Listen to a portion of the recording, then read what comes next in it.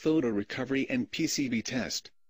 This is a free data recovery software utility. To download this utility, go to description part of this video, and click on the download link. Hello, my name is Sean, from HDD Parts. This video is going to show you how to use one of our free data recovery software utility to recover photos and to test PCB for hard drives. We developed this software utility for our own data recovery purpose. First function: photo recovery. This utility can recover photos from damaged SD card. This is how it works. Connect the damaged SD card to your computer through a good working memory card reader. Make sure that all the connections are firm and correct. You may want to try different card readers, because different card reader works in different way. Run this utility, because this is a web-based software. The www.hdd-parts.com homepage will show up.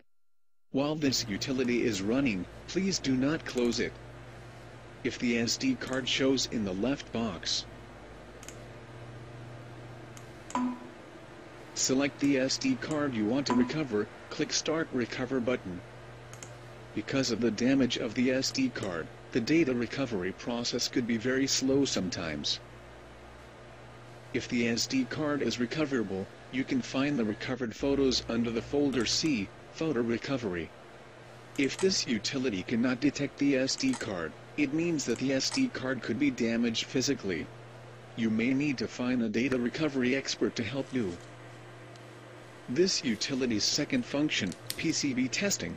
Connect the problem hard drive to the computer through a good working USB adapter. You may want to try different USB adapters, because different adapter works in a different way. Run the software utility.